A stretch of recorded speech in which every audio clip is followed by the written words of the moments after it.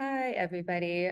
Everyone's coming into the room right now. Let me just get everything set up here. We're gonna live stream this on Facebook as well. So let me make sure can you, I'm not sure I'm the host, Sanana. Can you make me the host? I think because you were the first one who logged in. Of course. Thank you. While we're waiting, thank you for making me the host. While we're waiting, I just want to say hi, I'm Kat from the Wild Alaskan Company recipe team. We're just going to wait a few minutes for everyone to roll in and give me another minute to set up here. But while we are killing some time, I'm super curious, first of all, where you're tuning in from, if you want to drop that in the chat.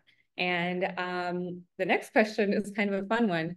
How many of you have, or do you have a broiler that can be set to different temperatures, or is it just on or off?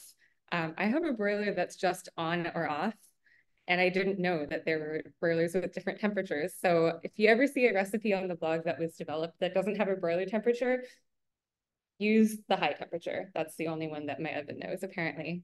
Yeah, Sonana has a higher low oven too. My oven, I guess, is just very analog. So for those of you just joining in, we're waiting a few minutes, but drop in the chat where you're tuning in from. And does your broiler have a high or low setting, or is it just one setting like mine, which feels very ancient now? A lot of people look like they have high-low. All right. Give me one moment. I'm just going to set this live to Facebook where we are streaming. Let's see.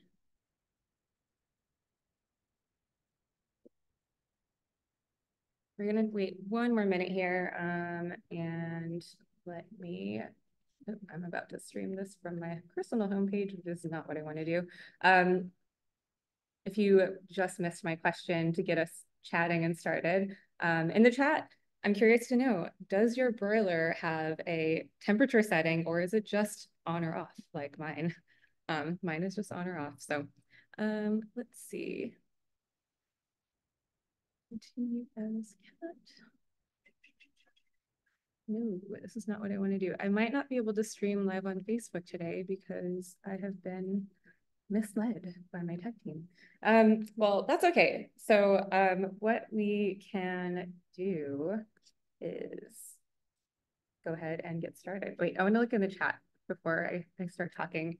Everyone has a high or low setting. Oh, except for Geraldine, you have one setting just like me. Well, hello, Irving. Good to see you again. Matt, if you just want to give the team a heads up that I will not be live streaming on Facebook because I actually don't have access like I thought I did, that would be very helpful. Okay, so I did mention this earlier, but if you ever see a recipe on our blog that has no setting for your broiler, just use the high setting because a lot of those recipes I'm doing and I didn't know that there were different temperatures on different ovens. So, all right, lest I continue to go on about this fascination I have with broilers, let's get started with the event today. I'm Kat, I'm part of the Wild Alaskan Company recipe team. And I'm very excited to be joined by my colleague and the Wild Alaskan Company chef of the day, Sanana. So to kick off the new year, Sanana is going to be making a recipe from the new Live Better Wild meal plan. I'll tell you more about the meal plan a little bit later on. But first, let's get to some housekeeping. If you would like to follow along with the captions, you can go ahead and do that at the bottom of your Zoom screen. It should say captions, or it might be under a menu that says more with 3 dots. Feel free to follow along that way. If at any point you have questions during the event, I'll ask you to drop those into the Q&A button rather than the chat button. We'll still find it in the chat, but if there's a lot of chatter there, I just want to make sure we don't miss your questions. So the Q&A button will help us field questions to myself or to my other colleague who is moderating. Lastly, if you need to leave before today's event is over, don't worry, we will send you a link in the next day or so into your inbox. And I will also be posting this recording probably in the next few hours on Facebook as a YouTube link since I'm not able to live stream yet again. So let's go ahead and let me see. I'll drop a link to, well, actually, you know what? I'm not going to drop a link right now. So we're joined today by Matt, who is one of our teammates from the member experience team. If Matt wants to come on to say hi, you might have seen Matt here before. Hi, Matt. How are you? Happy New Year. So Matt and I will be here to help answer some of your questions along with Sanana. All right, now let's get to the recipe. The baked Pacific cod with garlicky breadcrumb crust is the recipe of the day. I'm going to go ahead and drop a link here in the chat for that. Sanana, if you want to go ahead and take over and get started cooking this incredible recipe. Yes, thank you so much, Kat. Happy New Year, everybody, and welcome. I'm Sanana. I'm the Director of Member Success here at the Wild Alaskan Company. Welcome to my kitchen in Fort Lee, New Jersey. As Kat mentioned, I'll be making the lovely baked Pacific cod with garlicky breadcrumb crust. And then I will go ahead and start with our ingredients that you can see here on my chopping board. I have 1 piece of Pacific cod. The recipe calls for 2, but if you need to make 1, you can just have the rest of the ingredients that are on there. So I have my garlic here. This is panko breadcrumbs, but you can use regular. I have olive oil, salt and pepper to taste, and if you'd like to add any other seasonings. I also have my parsley, and then the cherry tomatoes are optional as well, which will be going on the side as a vegetable. So I'll go ahead and start with mixing this up. You want to add your breadcrumbs here. Everything's going to go into a mixing bowl. And then we'll go ahead and add the finely chopped garlic as well.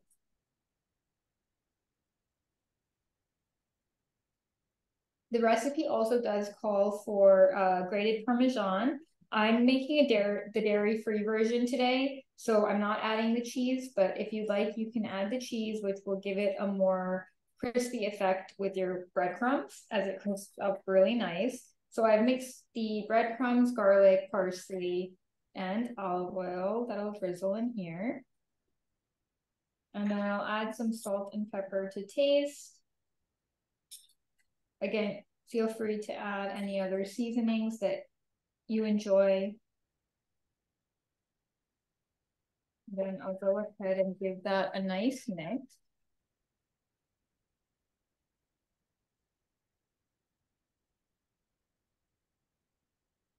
And mix it up really nice. And I will take my cod here and put it on my baking sheet. I have the oven currently set to 400 degrees. So as you can see here, this is my cod. And then this mixture will go right on top. It's super easy to make. Actually, before I do that, I also want to lay some of my lemon slices underneath.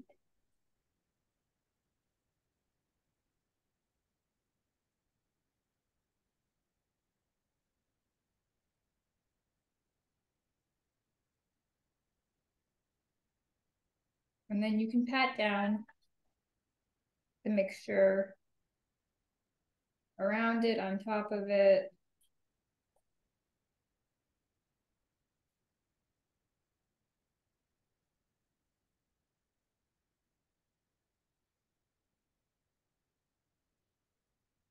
You can also use melted butter if you prefer. I like the olive oil option as it has the healthy fats in it, but you don't have to melt the butter, but feel free to use melted butter if you like the taste of butter more. And then what I'll do is I'll add my cherry tomatoes that are cut in half around so they can soak up that nice flavor as well.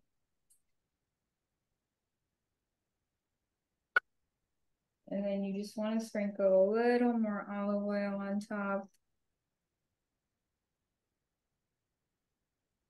If you're using butter, you can sprinkle more butter on top. So I'll go ahead and put this in the oven. Again, my oven is currently set to 400 degrees, and I'm going to set a timer for 6 minutes. If you have a thinner fillet, you want to do 6 minutes. If it's a little bit of a thicker fillet, you can do 8 minutes. Because what we're going to do is we're going to broil it for a minute or two after. So let me get this in the oven.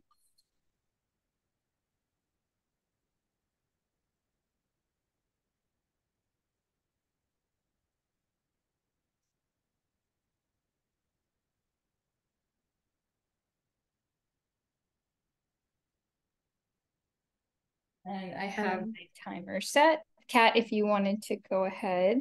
Actually, I have a question for you. I'm just confirming that you are using a conventional bake for your oven versus a convection bake. Someone noticed the sheet pan you're using is good for air frying or convection baking. Yes, I do have, mine is currently on a convection bake oven, but you can do, of course, you can do traditional or whichever you have at home. Great, because if my broiler doesn't have a high or low setting, it's because I don't have a convention or convection option. Another question I have for you is, do you have a suggestion for a coating for someone who is gluten-free?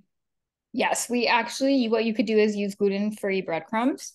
And you can still add, depending on the type of Parmesan that you're getting, but you can make it dairy-free, gluten-free, whichever your preference is. Great. And I think that's it for questions, unless we missed anything. Well, since we have a few minutes to bake this fish, I'm going to go ahead and take the spotlight here for a moment. So I mentioned earlier that this recipe is featured in the Live Better Wild meal plan. Some of you might have signed up for this already. It's a meal plan that you will receive via email if you signed up for it. You might have already scrolled through it. So I'll just say it's a meal plan that's inspired by the new year. It's a time when many of us are, often making or remaking resolutions to live better, whether that's eating healthier, taking better care of our bodies, being kinder to ourselves. So I know there are a lot of ways to do that, depending on what you need.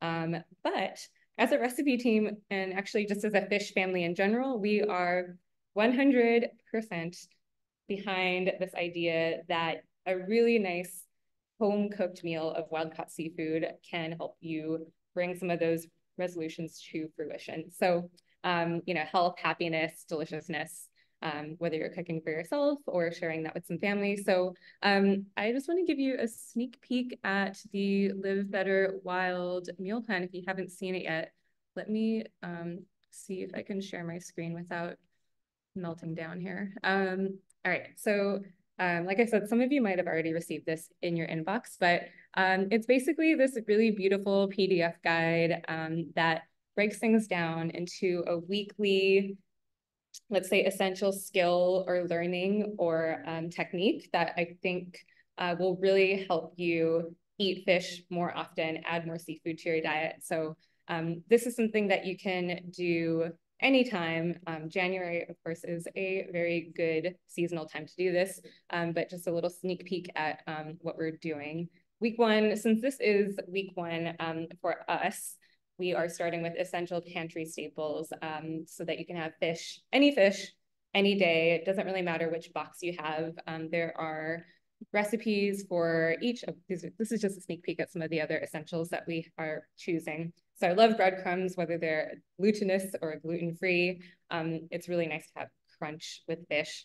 Almost always. Who doesn't like crunchy with fish? Capers and dried spices are also a few of our favorite essentials. So we included these as pantry staples that you can keep on hand so that you can have delicious fish. There are options for if you have a salmon box or a whitefish box, depending on what you're choosing. If you have a combo box, you can kind of mix and match as you like. So that's just a little sneak peek at week one. And it's recipes to get you through the whole month. I'm not going to make you dizzy by scrolling through all of these. I'm very excited to be able to share this with you. So I would highly suggest signing up to receive the Live Better Wild meal plan, especially if you're new to fish, or you're just someone who finds that they need a little extra push to start new routines. I know we all can use a push from time to time, especially when we're building a new routine. Not easy. Even if it's something that you enjoy doing and want to do and love to do, if it's not routine already, it's hard. I don't know. That's like the eternal question of New Year's, right? So if you are a self-starter who's really confident in cooking fish, I think it's a great meal plan just to inspire you. Some of these recipes might be familiar to you if you are, very familiar with our blog and library of recipes. Other ones might just be resurfacing with like a pretty new picture and a couple of tweaks. So it's like a mini digital cookbook, basically. So I think that today's recipe is one of my first recipes that I ever made using fish from Wild Alaskan Company. So it has a special place in my heart and my stomach. So if you haven't made this one yet, definitely a good place to start. If you're watching this today, and I'll stop sharing my screen actually, because nothing left to see here. You can sign up for the meal plan if you want to see the rest. But if you have a wild salmon box in your freezer right now and you're watching this episode of how to make whitefish, you could actually swap out the salmon for the cod. Just keep an eye on the cook time. It might need a few fewer minutes. Did I say a few fewer minutes? Because that's what I meant.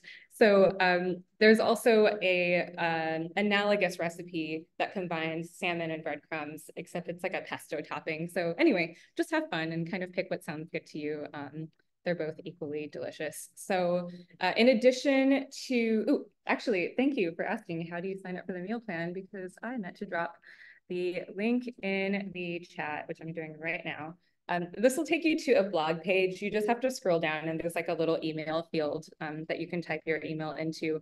We already probably have your email because did I say email? Email because you're here at this event, but this is a guide that's going to come straight to your inbox. You'll also get one weekly reminder every week in your inbox that just is there to keep you inspired and get you to stay cooking. We're not going to spam you. It's just an extra little push. So the next 3 live events are also themed around recipes from this guide. So, I invite you to meet us here again to Live Better Wild next week. So yeah, if you have any questions about that right now or later, if you are not receiving your guide and you've signed up for it, just reach out to the member experience team. We'll get you set up. I believe, Sanana, you just went to check on the fish. Have any updates for us here? Yes, so the 6-minute timer went off and I went ahead and set it to broil on high. I'm going to go ahead and let that sit for a minute or two and see how brown it gets. So in the meantime, when we do broil the fish at this point, we want to be careful to not burn the breadcrumbs. Depending on your oven and how evenly your broiler cooks it, this can take a little less or more time. My oven is super strong, so I'm keeping a close eye. The fish will be flaky when it's done, so you'll be able to tell. You want to make sure, again, that your broiler grate is set up to it's closer to the broil before you turn on the oven so that it's easier for you to move up. As it should be closer to the top of it.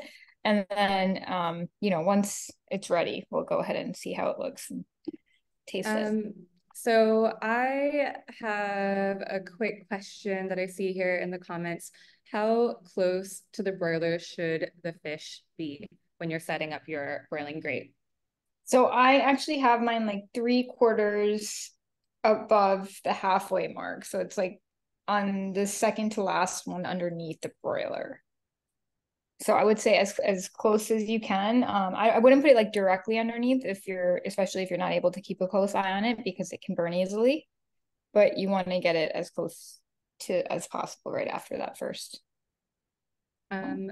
Speaking of that, if you want to check on the I'm fish, go ahead.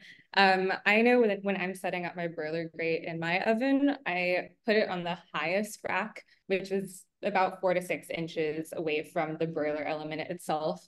I've seen broilers where it's super close, like 3 inches. That's a little too close. 4 to 6 inches is usually a good rule of thumb. And on most ovens that I've encountered, that's usually the highest rack setting. Definitely you can move the rack while you're cooking, but it's just going to be super hot. So try to remember to do that before you turn the oven on. And I think I see fish in the screen here. So let me go ahead and switch cameras and show everyone this deliciousness. I love seeing the bubbles on their Sanana.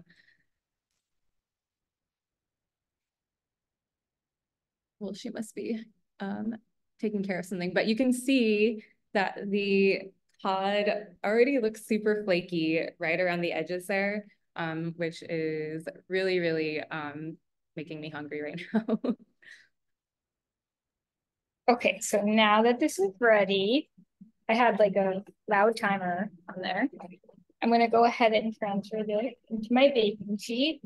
Sorry, my baking dish. You can see that the cod is very crispy and light on top with that.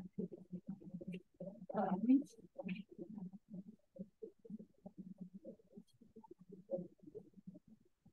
what's great is that the breadcrumbs got nice and crispy, but the actual fish looks very tender and not overcooked because we timed it so well.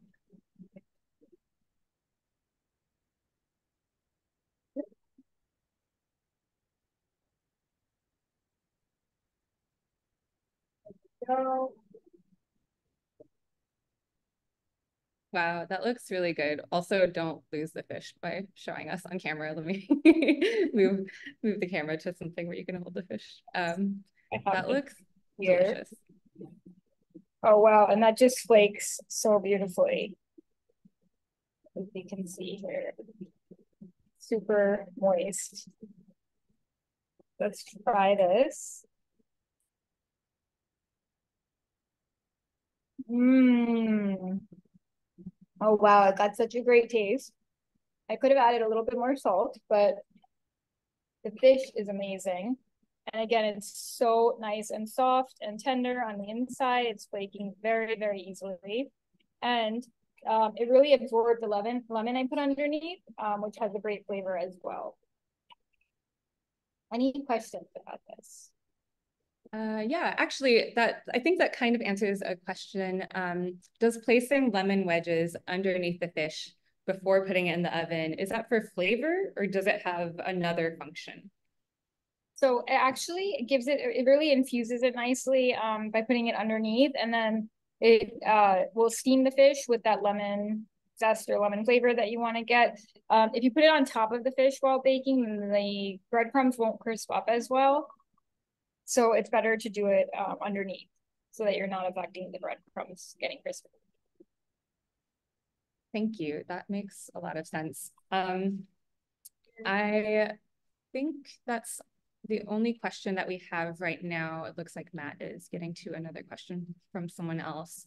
So yeah, I am really jealous about how that fish looks. I think it actually, you probably needed a little more salt because you were swapping out the Parmesan, since that adds some saltiness. So yeah, that's just my theory. But actually, let me take us all off the spotlight here if I can, so we're all equally sharing the screen.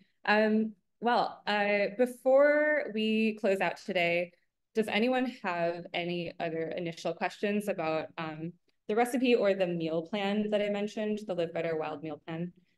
Like I said, if you have any questions that come up after you sign up for it, which I really hope you do because it's a really nice selection of recipes, and you know, it's just something very, very dear to my heart. Feel free to reach out to the member experience team. I think like one of the links we have in there, it might be taking you to the wrong place. So I'm fixing that as we speak. But yeah, in the meantime, I just want to give a quick shout out to an exclusive member special that we have running right now for Lingcod. I know you already have fish in your freezer, especially if you're watching this for the new year. Chances are your freezer is full of fish. But we have a special for a species of whitefish called lingcod. Some of you might be familiar with it. I actually had never cooked with lingcod or eaten lingcod because I live on the East Coast before joining Wild Alaskan Company as part of the recipe team. But it's a different species of mild whitefish from Alaska that I absolutely love. It's called lingcod. That's one word. And it's not actually a type of cod, it's a different kind of fish. I won't get too much into the nerdiness of that, but it kind of resembles cod once it's in fillets, and I think that's why it's called ling cod. Anyway, it cooks a lot like Pacific cod, but it's definitely more delicate.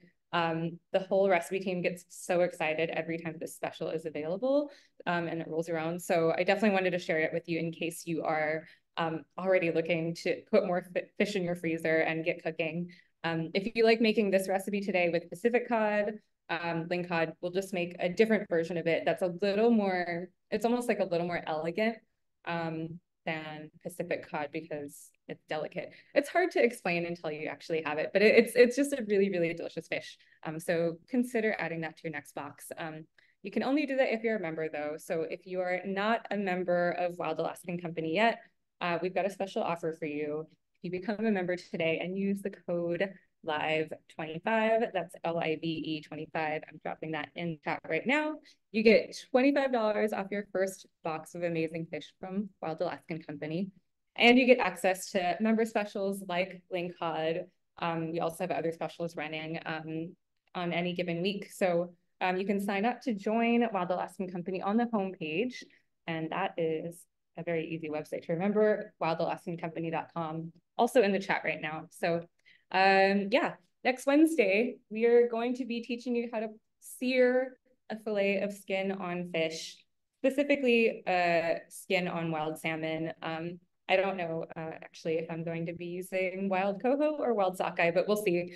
This is a skill that carries to any species of fish that has skin on. For example, we also have sable fish. So it's a very, very easy skill to master. You just have to know what to do. It doesn't seem obvious if you've never seared fish before. We're also going to show you how to make an herby blueberry sauce as a really beautiful topping for the fish. It's an unexpected combo, but it's really, really delicious, and you can make it with frozen blueberries. So if you like, take a peek at the recipe once you get your meal plan, and you can cook along with us.